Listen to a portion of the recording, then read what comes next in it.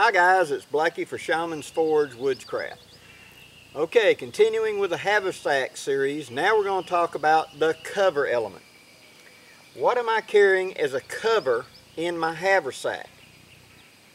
In my environment, down here near the Gulf Coast of the United States, at the Alabama, Georgia, Florida border, my biggest concern during the summer is rain, heavy, inclement weather, where it's nice and beautiful and sunny and then something rolls up off the Gulf and you've got a deluge. So I need rain gear. I needed a quick tarp, a quick something I can throw up as a shelter. I also carry a hammock, so I want something I can put over the hammock as a shade, as a rain deflector, etc. Now, in most of my videos here recently, I've been carrying one of those U.S. Marine Corps tarps, two-sided tarps. But in my Haversack, I'm carrying something else. I'm carrying a poncho, a U.S. Army poncho. And why I'm doing that is the versatility of it for what it gives me in this kit. So, one U.S. Army poncho. Now what I carry with it is I've got the poncho itself, and I've got it cinched up with a bright piece of cordage like we talked about so I can see it. Inside of it, I have 4 of those titanium stakes with cords already attached. That way I can stick them down and hook. And then I've got one U.S. Army issue poncho. Now, the advantages that this gives me is, one, it's my rain gear. So if I need to just cover me up and keep going, it is my rain gear. So I just put it on. It covers my pack. It covers everything. 2, it is itself a form of shelter. And like we talked about, a need for shelter. Here it's warm enough at night. The lows will probably be in the 70s. I don't have to have necessarily, a big something. If all I do is make myself a big debris pile of pine straw or something to sit up against a tree, and I put this on as a cover to flip out around me, I keep the dew, the dampness, any light rain off of me, and this in itself becomes like a tent to wear on me. If I want a bigger shelter, I can of course set this up. Now give me just a second and I'm going to set it up in a couple of configurations to show you how I like to use this. Okay. Stay with me. My favorite shelter to do with any kind of tarp for quick and easy, a plow point, or a diamond shelter as I like to call it. Simply took a piece of paracord and hooked a line directly from the tarp, from the poncho to the tree, and then pulled out the corners, and then the center of the hood, I pulled it up tight and went to a convenient limb. Down here, these big oaks that droop, perfectly set up for it. Now I have easily got a shelter big enough for me to sleep in, no problem. I've got a shelter I can build a fire right here to throw heat in here if it's winter inclement.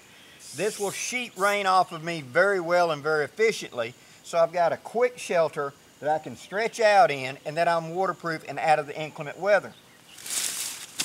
I can also, like I've done this, set it up where one side's a little more and one side's a little up. This gives me a great big wide open place right here to build a fire. Just about a step out. A small fire, but a fire I can cook off of or whatever. Throw heat and light into my camp. Quick and easy. Okay, here's a side view where it's hooked to the tree. The stakes going down, and how the hood has been tied closed and a line run up to a convenient limb that's just drooping off the tree I'm tied to. That's creating the shelter, no problems.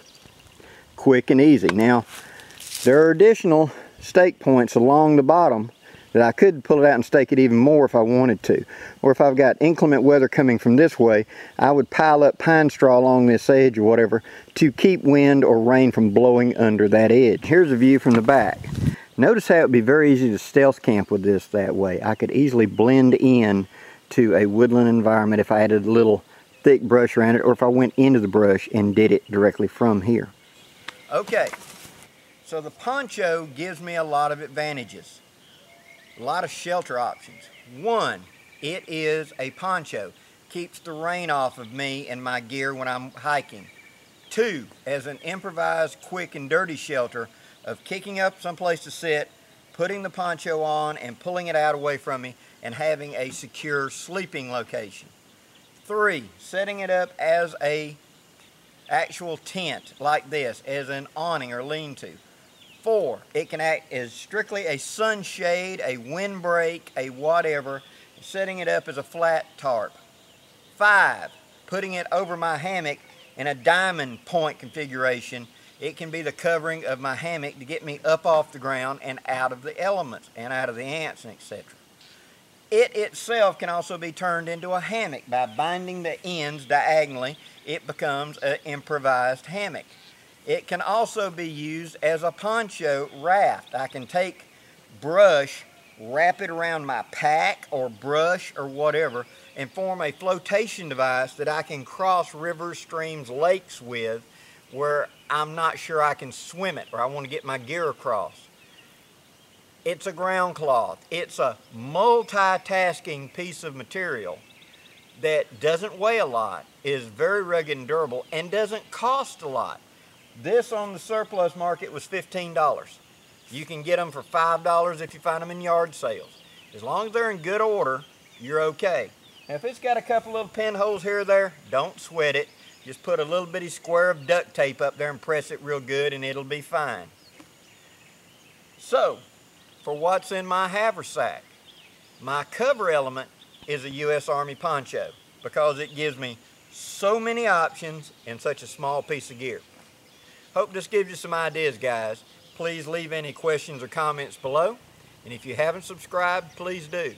I'm Blackie for Shaman's Forge Woodscraft, wishing you safe journeys. Have a great day, guys.